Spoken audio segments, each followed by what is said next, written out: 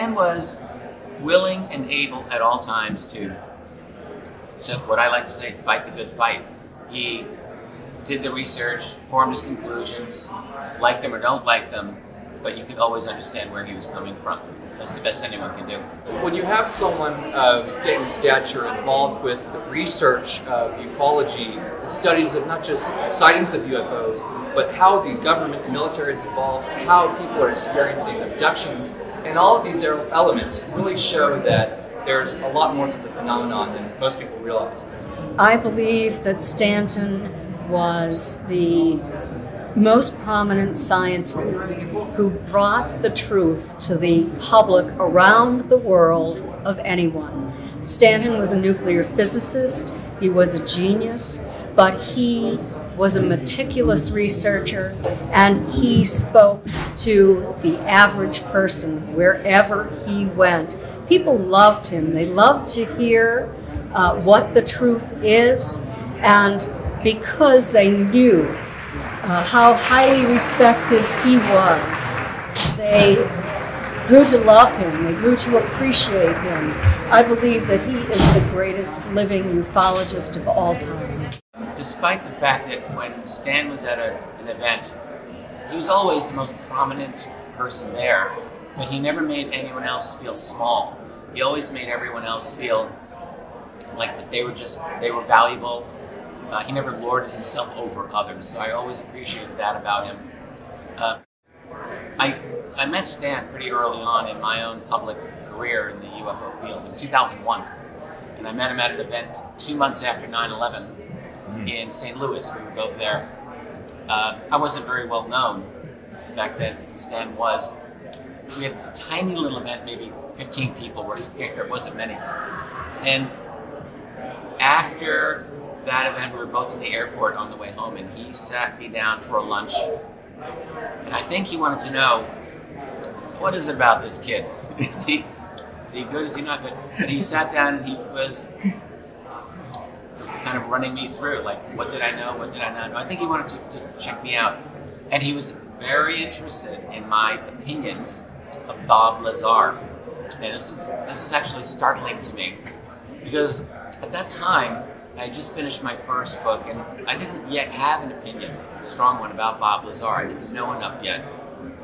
Stan certainly did, and he wanted to make sure that I was on board with the right opinion. It was but the first pushback I gave him.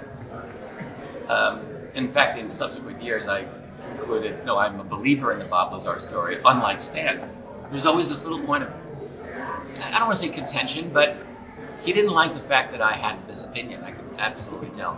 But despite all of that, we always really liked each other. And, you know, I've always been grateful for the time that he would spend in talking with me about all of these issues and providing a real sense of leadership. And of course, he was a scientist like myself, and I can only hope that, like him, I can be a credible voice so that people actually look at the data and speak for itself.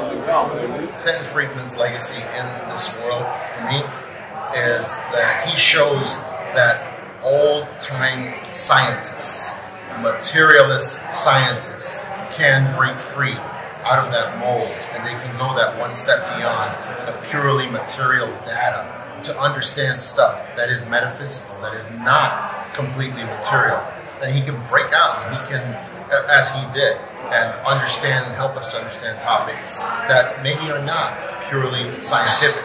And he showed us so many areas in which scientists are wrong and incorrect, and that is his great legacy, as far as I see.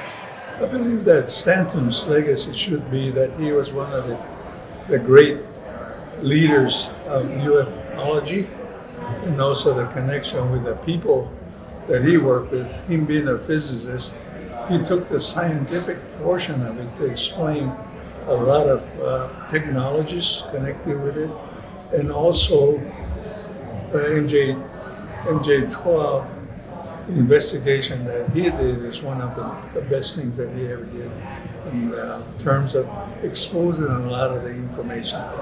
I think that he did a great job to show that there's always been a government involvement, there's always been people in the know, and that when it comes to other cases like Roswell, there's so many different areas, so many aspects that you can follow and study for years. But what I think he showed was all the elements that we need to know, all the documented parts that we can actually trace and we can see that verify these claims. And so it's good to have him be able to go and acknowledge that certain things do happen based upon documented evidence, and it's not just hearsay. There's a lot of rhetoric, but I think Stanton did a great job of providing some substantiation to otherwise outlandish claims.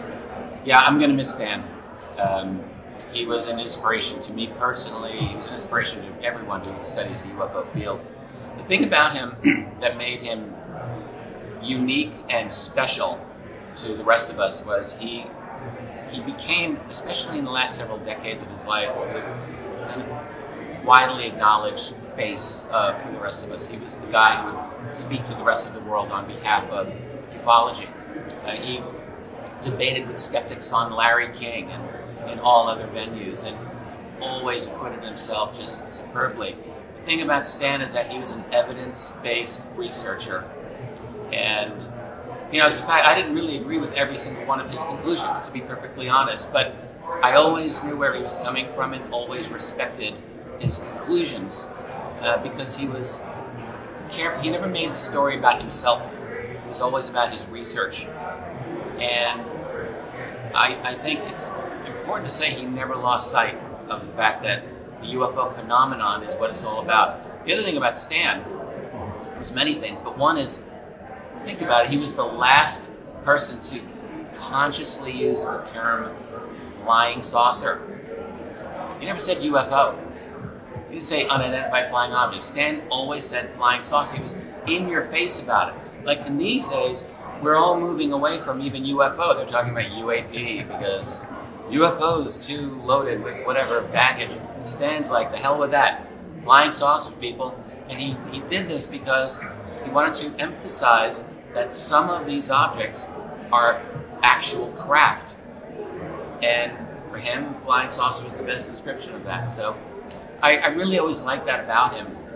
And maybe it'll be time to bring flying saucer back into the terminology.